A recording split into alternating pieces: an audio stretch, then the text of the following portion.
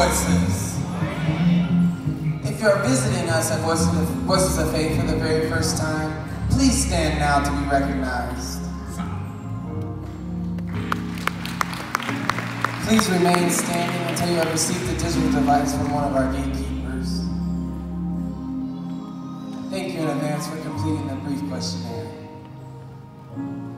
Family, I believe that as Christians, we have to be doers of the Word of God. We all know that we're supposed to read the Bible and listen to the sermons at church.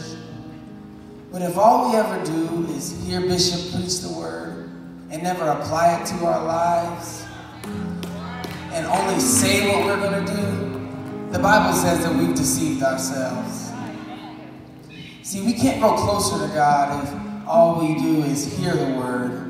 So family, as we go into this week, I encourage you to not just be readers and hearers of God's Word, but to also be doers of His Word. In other words, family, don't just talk about it, be about it.